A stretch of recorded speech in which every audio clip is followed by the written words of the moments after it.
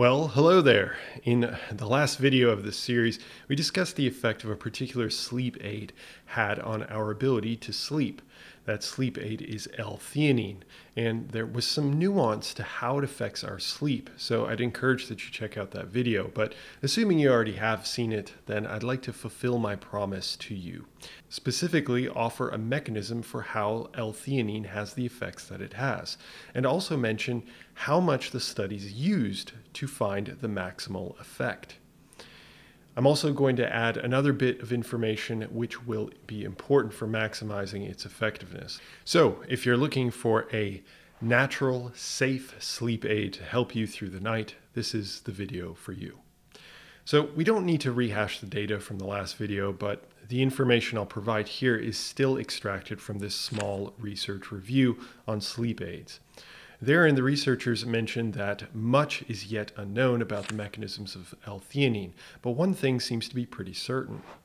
L-Theanine is structurally similar to a neurotransmitter known as glutamate. A neurotransmitter is a molecule used by your brain cells to communicate with one another. Glutamate tends to be excitatory, meaning it increases arousal of the brain. So you can imagine glutamate isn't wanted when trying to go to sleep. However, how does a structurally similar molecule like L-Theanine then play a role? Well, it could be through a molecular mechanism known as biased agonism, wherein L-Theanine binds the same glutamate receptors on the brain cells as glutamate, but the receptor sends a different signal within the cell, inhibiting its excitation. So L-Theanine may not only block glutamate from binding, but may actively inhibit the excitation of the brain cells. Another mechanism is explained through its interaction with what are known as GABAergic neurons, which are cells that enact an opposing role to glutamate. They inhibit the hyperactivation of the brain and lead to greater relaxation. It is also believed that L-Theanine changes the levels of serotonin and dopamine in the brain, but the exact mechanism is not explained at the time of this recording.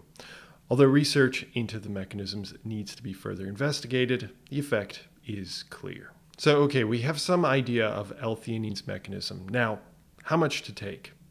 Well, too little intake of L-Theanine may not do much, if anything, so the researchers used as much as 200 milligrams of the supplement, which is a pretty sizable amount. Preliminary studies in its safety at higher amounts, even over 200 milligrams, indicate no consequences.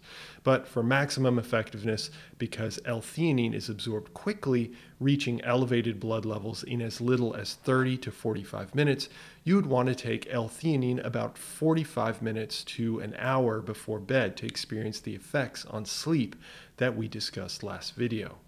Now, certainly don't mistake L-Theanine as a miracle supplement, meaning that you can ignore all of the best practices for sleep, but it certainly does offer an added advantage, actually in more ways than just sleep. If you're so inclined, feel free to check out some of my other content, which will provide you with more information on how to improve your health in a science-based fashion. Till then, bye.